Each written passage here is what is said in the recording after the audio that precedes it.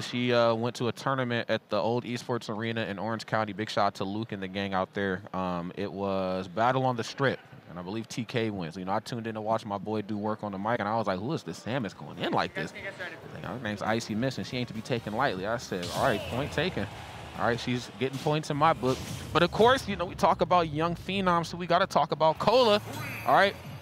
Coming through with I believe the Roy gameplay. Yes, we're going to rock Roy for this first one, but don't get it twisted. He can play a couple other characters, but Roy is what he loves best right now. Yo, I miss the Kola snake. That's Man. Long dead, but it used to be a thing. I'm with you on that.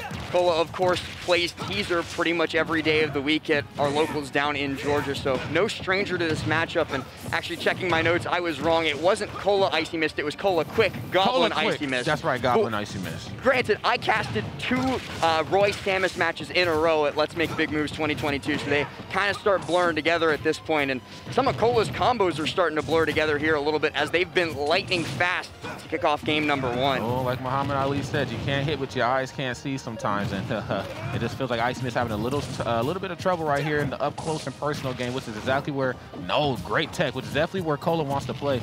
Trying to stay in that comfortable range where, like, if she shoots a projectile, I got time to block it, but I also want to be close enough to do some damage. And I think he's doing just that here. Nice. Gets the anti-air. Samus going to do a lot of jumping here. Of course, looking for like something into like forward or something into backer, but you know what though? Enjoy this something into one of my aerials as well. Jab backer's going to close it out. At first you don't succeed, just do it again. It'll probably work the second time as Kola gets that jab back air on the exact same spot on the stage as well as the first one that missed. Kola now gets that run-up grab, rather, one of his favorite moves to do, and avoids the Samus bread and butter of jab 1 dash back grab. You know, I think jab is so bad with Samus is actually kind of good for mix-ups because you go in thinking, oh, there ain't no way she's going to do anything after jab. Actually, enjoy this pivot grab. As somebody who gets hit by that all the time, I've seen it time and time again, Frank. Oh, wait a minute. Icymist starting to melt here just a little bit. I think Kola took her jump with the when he did the runoff fair, and she didn't quite realize it. And he's looking to end it all here, and he does so just like that. What? I need another swig of Red Bull. I need another swig of Red Bull. Never before have I seen someone evaporate like that. She died at what, 40? Ain't no damn way. I'm about to get up off this mic, man. I can't handle it today. Full charged F smash to catch the air dodge back to stage. Kola had Icy terrified after the dare attempt, so she was like, I gotta get back on stage, I gotta get back on stage, and Kola abused that desire by just standing there and charging F smash. You just cannot allow somebody, and I don't want to tell nobody how to play, but you know, it's Samus and it's Roy. Like, you know what you gotta do with Roy, okay? You gotta zone him. First of all, at those low percents, Samus is terrifying, let's be real. Especially on somebody like Roy. I can get down throw forward or down throw back air. I can string along a couple up airs, whatever. And then when you get those mid to later percents, guess what I'm about to start to do? I'm about to start to zone you, especially if there's platforms. I'm going to zone you.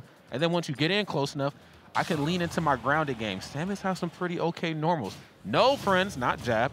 All right, jab is silly. No. Okay, we're talking like down till we talking up till we definitely talking forward till. But we didn't see that at all in that last game. In fact, we didn't see too much of nothing. So that last match was definitely a commercial. This is the actual show right here. Game number 2 is online. Yeah, 3 stock, a heck of a way for Kola to start off this set against Icymist, but this time she's going back to what she knows best, and that's what you were talking about, Rod. That's the zoning game. Also the ledge traps, which we haven't seen too much of so far, but this could be a critical mistake. Make one mistake against Kola and you take 30. And we've been seeing that narrative kind of play out all weekend here at GOML. Just all these players, you miss once, you in some real trouble. Okay, Kola said, Kola said, you know what, I'm swinging. Icymist said, I'm gonna swing just a little bit bigger. Comes through with the downer, the immediate tech, clean stuff right there from Kola. Roy, one of the characters that's fast enough to punish that uppy out of shield against Samus.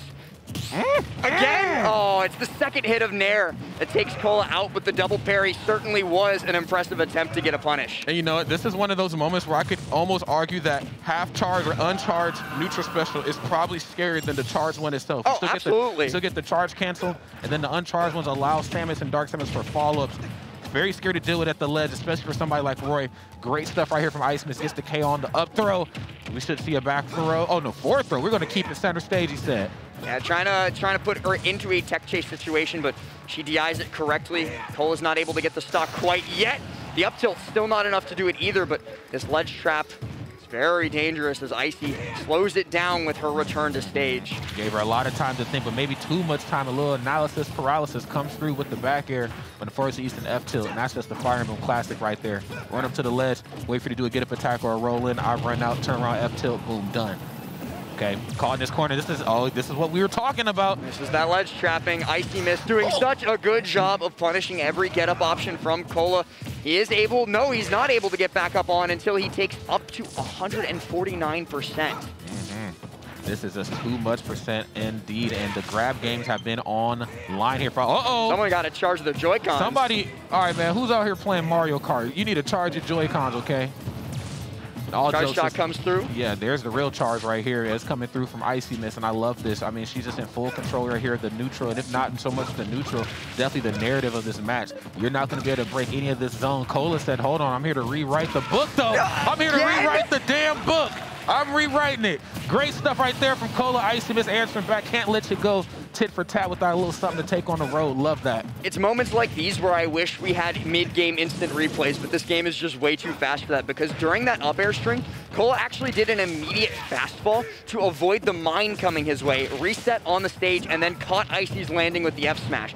Nobody can play that fast except Kola in a situation like this. Oh, the first swing of the double edge dance. Kola, what are you thinking in that head of yours? Okay, forward air, that's going to do it. Now, I like this here from Icymist. She's going to take her time. She's either going to use the down special, or she's going to wait all the way till she's up underneath the ledge of the stage and go for a late up B, or possibly look for a tether as well. Down throw. That's not true anymore. Looks for the chase outward with the dare, but doesn't quite get it on Kola, and now she's the one with her back against the wall once more. Kola gets the first 2 hits of double edge dance, but gets reset with the fair. Oh, that's so scary. I mean, just to keep putting yourself in this corner, whether it be like a get-up attack or a neutral get-up, I get it. You want to get out of harm's way as safely as possible. That is what all the characters, well, not all the Fire Emblem characters, but predominantly like Roy and Cromer are looking for. But he said, I'm looking for another dub on the board for myself. Goes up 2-0 here on Icymist.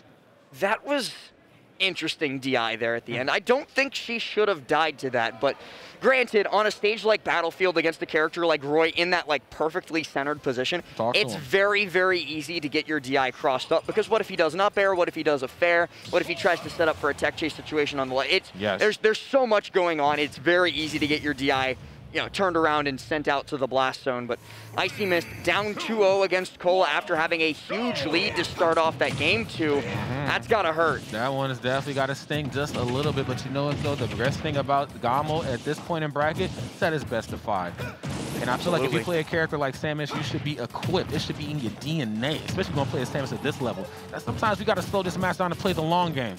And I think that narrative is starting to work out really good right here for Icymist. Love that upbeat, taking these platforms away, and just honestly making Kola's life hell to approach. We know Roy's going to get in, just don't make it easy. 112%, the perfect line for Icy to start off this game number 3. Could find a KO if she gets the right setup on ledge, but Kola, he's too fast with those reactions to the get-up, so catches the grab and now puts her in a disadvantageous situation, which she immediately turns around, or maybe not. God, yeah. Fortunately turns around, caught off stage. This is just not a good spot to be in. Love that recovery, though. Again, really utilizing that tether, really utilized just the entire toolkit that is Samus Aran to get back, Power Suit Samus Aran, excuse me, to get back onto the stage, because Roy takes a lot from you once you get caught in that corner. Quick answer back, but I'd like to see Icymist kind of take a lead and hold on to it for a little bit. The crazy thing here is that we've seen Kola spend almost no time on ledge, except for when he's the one doing the ledge trapping. Facts. Most of the time when you see a Samus like of the caliber of Icymist or Teaser or Siski, they get almost all of their leverage, all of their KOs, and all of their percent from just keeping you imprisoned on the ledge for minutes at a time. Icy hasn't been able to do that against Kola. Yeah, absolutely not. I mean, we've seen it maybe just once or twice, especially when it came to like those uncharged neutral specials. Those are really clean. Of course, just even if they're not enough to like take you out, they're enough to keep you pinned down in the corner. But it seems like all the pinning in the corner is coming from Lord Kola himself. Another S-Smash for your troubles, and this ain't looking good right here at all for Icymist. He's taken at least one stock every game with one of those charge-up F-Smashes, and does it again right there after also telegraphing, hey, I'm looking for F-Smash. He did it once at roll distance and then just ran up and did it again. Okay, some sometimes ain't nothing to it but to do it. And Kola right now doing it in a big way. 146%, you know, 30 more percent. And I do feel like Icymist will be able to at least go for an up throw, something a little bit more safe, as opposed to trying to approach Kola physically, because this just ain't working out for it right now. Love that turnaround F-tilt, though. Those are those grounded normals I was talking about before. Back up. 162, that just means full rage for Kola, and he's looking for it all. He's not able to close it out with that one interaction, and Icymist is able to get the down tilt to get the star KO off the top. That does bring us to last stock, but there's a huge discrepancy between the percents of these two players, and Kola, he's looking to close it out now. He wants to go on to his top 8 qualifier immediately. And he's doing a darn good job of proving why he deserves to be there. Icymist just kind of struggling right here to find this opening, playing it safe. I like this. Got another uppercut, get a third one. Okay, no one wants to play it safe. Nothing wrong with that. We got platforms for safety measures. There's the back throw. Oh, that's stinky business. Okay, no, we good. He just barely gets... No way! Again?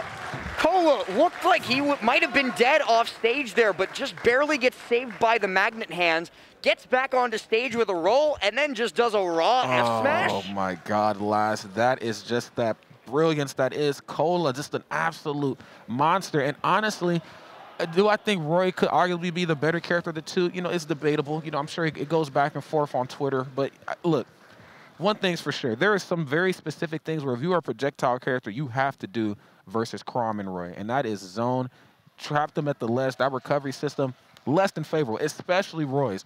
And I just felt like there's a couple instances where Icymist might have been just a little too haphazard. I wanted Icymist to, you know, not only just go for like the uncharged neutral specialist, to go for like the bomb resets, you know, try to mess up the recovery, but also just run off and go from there. I mean, look, in Ultimate, I'm always going to say the ledge trap over edge guarding, but versus Roy, literally get out there and press anything. Roy's probably dead. He's probably dead. Yeah, it's definitely something that needs to be done to make that matchup not just doable, but winnable. We've seen it down in Georgia many, many times with Kola versus Teaser, where Kola actually has to switch to Wolf to deal with that matchup, but sticks to the Roy here and finds quite a few F smashes to make that happen. But that's going to be Kola moving on to a face-off against, I believe, Aaron, who took it 3-2 over Tilde, if I'm not mistaken, from what was happening over on our side stream. Oh, wow. I'm sure that was a good one right there. Big shout out to both of those two players. And, yes, I believe we're going to relive some of the magic that was that last match with the Red Bull replay, question mark. Can we get one maybe? Yeah? No? Yeah. See some F smashes again? Maybe. I'd like to see a couple. I don't know. We'll get it figured